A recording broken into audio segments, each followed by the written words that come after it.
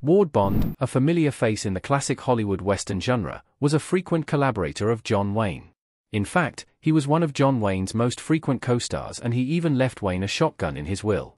Throughout his career, Bond appeared in numerous films, often portraying rugged, no-nonsense characters, including an astonishing 13 Best Picture nominees, an enviable record for any actor. While Ward Bond may not have been a leading man, his solid performances and distinctive presence made him a valuable asset to any movie he acted in, such as the historically just ridiculous 1956 epic The Searchers. From supporting roles to more substantial parts, Bond's contributions to the genre are sometimes overlooked. Ward Bond appeared in 13 movies nominated for Best Picture. 3 of these movies were Oscar Best Picture wins. In today's Hollywood landscape, top-billing actors can be more selective with the roles they take. It is hard to imagine the very different working reality of the contracts and long hours of the old Hollywood conveyor belt. Ward Bond was no exception to this, and it shows in his filmography. A stalwart of classic cinema, Bond was a testament to the relentless pace of the golden age of Hollywood. Throughout his career, spanning from the early 1930s to the late 1950s, he appeared in more than 200 films.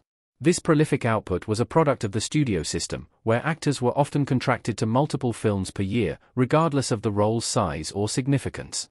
Bond's dedication and versatility allowed him to thrive in this demanding environment, contributing to a diverse range of movies. Of these, 13 of them were nominated for Best Picture. Despite relatively few of them winning awards, it shows just how many iconic productions he was involved with, such as a minor supporting role in the immensely popular Hollywood classic Gone with the Wind. Ward Bond never had his own Oscar, or even a nomination. Bond's efforts should have been more recognized during his life. Despite 3 of Ward Bond's movies receiving Oscars, his individual efforts were never recognized with such an accolade. This can be attributed to the era's emphasis on ensemble casts and directorial vision. Supporting roles, like Bond's, often weren't considered star-making opportunities. Additionally, Bond's characters, while memorable and integral to the narratives, weren't always flashy enough to warrant individual consideration. Despite this, his excellence as a character actor means the roles he played add a lot of color to the movies he's in, and they would not be the same without him. Ward Bond added both believability and humor to the stories he inhabited. Whether it was the uncredited bus driver in It Happened One Night or the conflicted Reverend Clayton in The Searchers, Bond brought an engaging energy to every role, no matter how insignificant. Captain Tom in Gone with the Wind stands out as a nuanced and memorable performance that arguably should have been nominated for a Supporting Actor award.